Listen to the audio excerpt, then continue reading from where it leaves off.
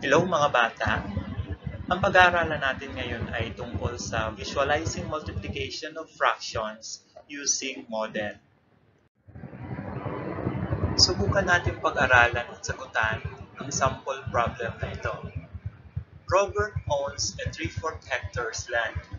He planted 1/2 of it with sweet potato. What part of his land was planted with sweet potato?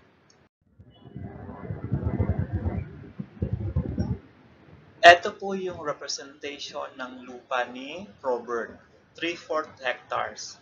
Kunwari ito ay isang hektarya or 1 hectare, then equally divided into 4 parts. Yung shaded part na pula, yan po yung lupa ni Robert. 3 out of 4 or 3/4.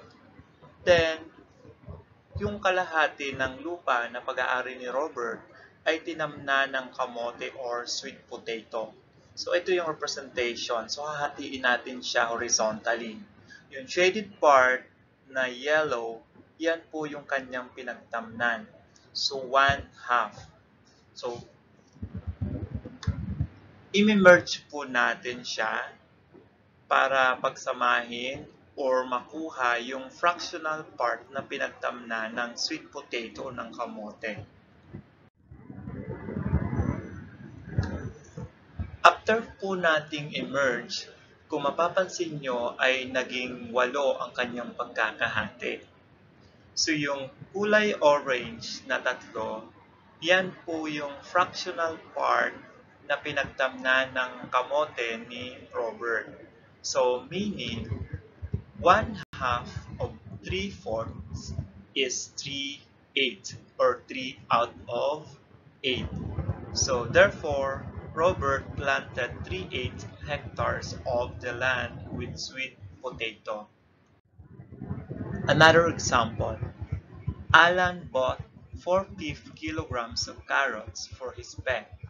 His pet ate 1/3 of this.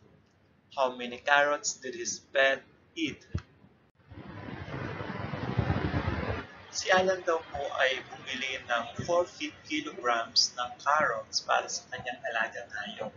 So mapapansin mo yung drawing ay equally divided into 5 parts, but then yung shaded part ay 4. Yan po yung representation ng binili ni Alan na 4/5 kilograms. So, ang gagawin natin ay i-compute po natin yung 1/3 of 4/5. Kasi 1/3 daw po nun ay kinain ng kanyang alagang hayop. So, hahatiin natin siya sa 3 horizontally, then lalagyan natin ng kulay yung isang bahagi. So, nung minerge natin, yung pagkakahati ng isang buo ay naging na siyang 15.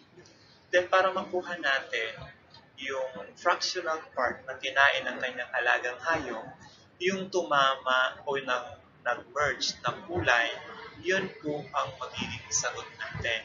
So, yung tumamang kulay na blue at yellow na magiging green, yun po yung fractional part na kinain ng alagang hayop ni Alan. So, makikita nyo, 4 out of 15. So, meaning, 1/3 of 4/5 is 4/15. Kung mapapansin niyo po sa ating mga examples, 1/2 of 3/4 is 3/8. And 1/3 of 4/5 is 4/15.